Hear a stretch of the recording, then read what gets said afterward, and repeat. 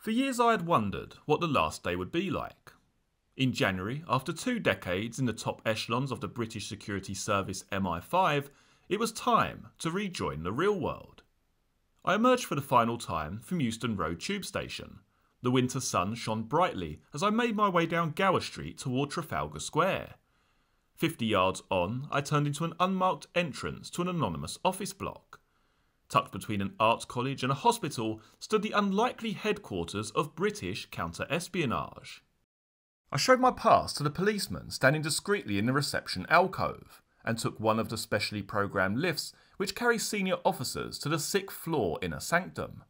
I walked silently down the corridor to my room next to the Director General's suite. The offices were quiet. Far below, I could hear the rumble of tube trains carrying commuters to the West End. I unlocked my door. In front of me stood the essential tools of the intelligent officer's trade.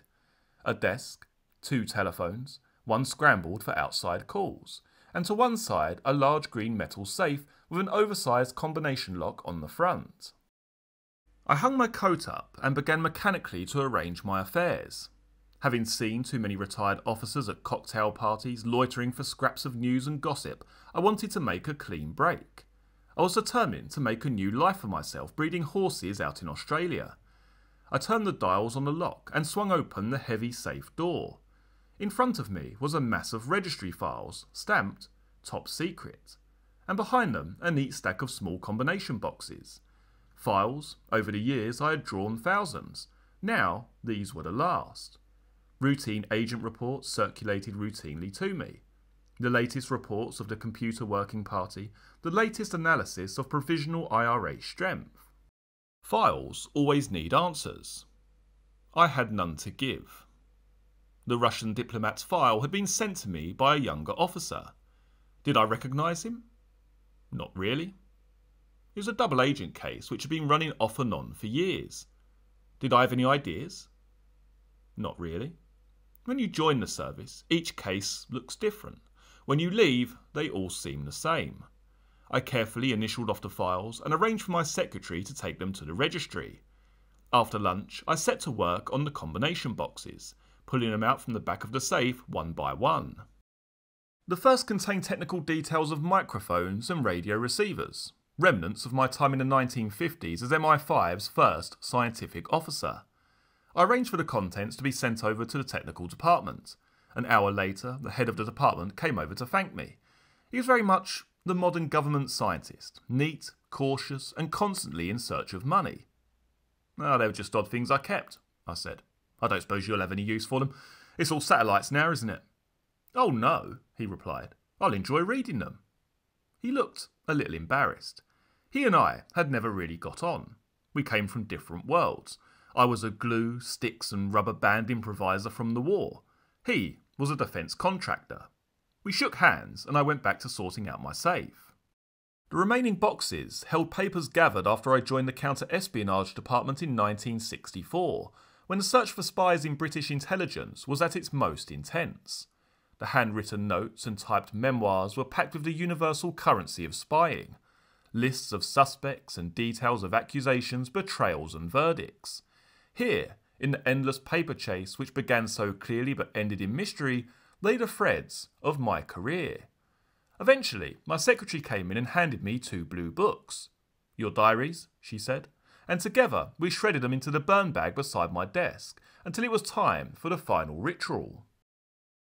I walked along to the establishment's office. The duty officer handed me a file containing a list of my current secret indoctrinations.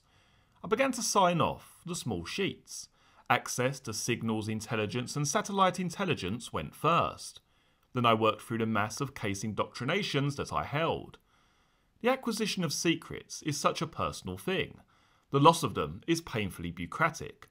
Each stroke of the pen shut the door a little further. Within half an hour, the secret world which had sustained me for years was closed off forever. Toward dark, I took a taxi over to MI5's old headquarters at Leconfield House in Mayfair. The organisation was in the process of moving to new offices at the top of Curzon Street, but the staff bar, the Pig and Eye Club, where my farewell party was due to be held, still remained in Leconfield House. I went into the old building. Here, in the teak-inlaid corridors and corniced offices, Philby, Burgess, McLean and Blunt were hunted down. And here too we had fought MI5's most secret war over suspicions of an undiscovered mole at the heart of the service. Our suspect was the former Director General of MI5, Sir Roger Hollis, but we had never been able to prove it. Hollis's friends had bitterly resented the accusation, and for 10 long years both sides had feuded like medieval foes, driven by instinct, passion and prejudice. One by one in the 1970s, the protagonists had retired, until finally the move to new offices signalled the end of the war. But walking the corridors of Leconfield House, I could still feel the physical sense of treachery, of pursuit, and the scent of the kill. My party was a quiet affair. People said nice things. The Director General, Sir Michael Hanley, made a pretty speech, and I received the customary cards with their handwritten farewell messages. Lord Clanmorris, the great MI5 agent runner, wrote that my departure was a sad, sad, irreplaceable loss. He meant to the office, but the real loss was mine. That night I slept in the flat on the top floor of the Gower Street offices, woken occasionally by the noise of trains arriving at Euston Station. Early the next morning I dressed, picked up my briefcase, empty for the first time, and walked down to the front door. I said goodbye to the policeman and stepped outside onto the street. My career was over. A sad, sad, irreplaceable loss. It all began in 1949, on a kind of spring day that reminds you of winter. The rain drummed against the tin roof of the prefabricated laboratory at Great Beddoe in Essex, where I was working as a Navy scientist attached to the Marconi Company. An oscilloscope throbbed in front of me like a headache. Scattered across the trestle table was a mass of scribbled calculations. It was not easy designing a radar system, able to pick out a submarine periscope from amid the endless rolling wave clutter I had been trying for years. The telephone rang. It was my father, Maurice Wright, the Marconi engineering chief. "Freddie Brundrent wants to see us," he said. That was nothing new. Brundrent had been chief of the Royal Naval Scientific Service and was now chief scientist of the Ministry of Defence. He had been taking a personal interest of late in the progress of the project. A decision was needed soon over whether to fund production of a prototype system. It would be expensive. Post-war defence research was an endless battle against financial attrition, and I prepared myself for another ill-tempered skirmish. I welcomed the chance of talking to Brundrent direct. He was an old family friend. Both my father and I had worked for him in Admiralty research during the war. Perhaps, I thought, there might be a chance of a new job. The following day we drove down to London in a steady drizzle and parked the car close to Brundrent's office in Storey's Gate. Whitehall looked grey and tired. The colonnades and statues seemed ill-suited to a rapidly changing world. We introduced ourselves to the neat secretary in Brundrent's outer office. The annex hummed in that subdued Whitehall way. We were not the first to arrive. I greeted a few familiar faces, scientists from various services laboratories, but it seemed a large turnout for a routine meeting, I thought. Two men who I had never met detached themselves from the huddle. "You must be the Wrights," said the shorter of the two abruptly. He spoke with a clipped military accent. "My name is Colonel Malcolm Cumming from the War Office, and this is my colleague Hugh Winterbourne." Another stranger came over. "And this is John Henry, one of our friends from the Foreign Office." Cumming employed the curious code Whitehall uses to distinguish its secret servants. Whatever the meeting was about, I thought, it was unlikely to concern anti-submarine warfare, not with a contingent from MI5 and MI6 present. Brundrent appeared at the door of his office and invited us in. His office, like his reputation, was vast. Giant sash windows and high ceilings completely dwarfed his desk.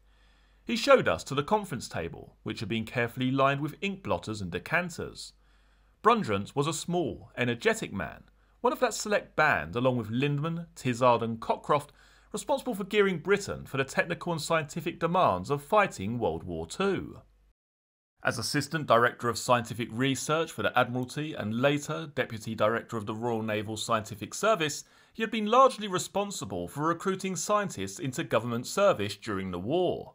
He was not especially gifted as a scientist, but he understood the vital role scientists could play. His policy was to promote youth wherever possible, and because the service chiefs trusted him, he was able to get the resources necessary to enable them to perform at their best. As a weary and diminished Britain girded herself to fight a new war in the late 1940s, the Cold War, Brundrett was the obvious choice to advise on how best to galvanise the scientific community once again. He was appointed Deputy Scientific Advisor to the Ministry of Defence and succeeded Sir John Cockcroft as Scientific Advisor and Chairman of the Defence Research Policy Committee in 1954.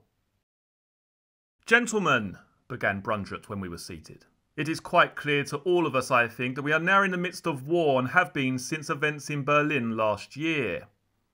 Brundrett made it clear that the Russian blockade of Berlin and the Western airlift which followed had made a profound impact on defence thinking.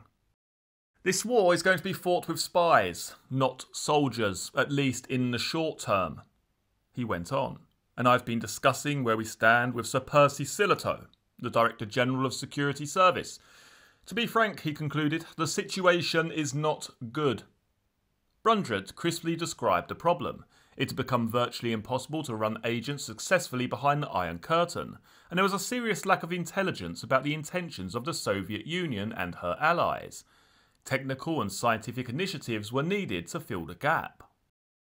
"I've discussed the matter in outline with some of you here. Colonel Cumming from the Security Service and Peter Dixon representing MI6 and I have formed this committee to assess the options and initiate work at once. I've also suggested to Sir Percy that he obtain the services of a young scientist to help on the research side. I intend to submit the name of Peter Wright, whom some of you may know. He is currently attached to the Service's Electronics Research Laboratory, and he will go over on a part-time basis until we find out how much work needs doing." Brundrett looked across at me. "You'll do that for us, won't you, Peter?" Before I could reply, he turned to my father. "We'll obviously need help from Marconi, so I have co-opted you onto this committee as well." It was typical Brundrett, issuing invitations as if they were orders and bending the Whitehall machine thoroughly out of shape to get his way.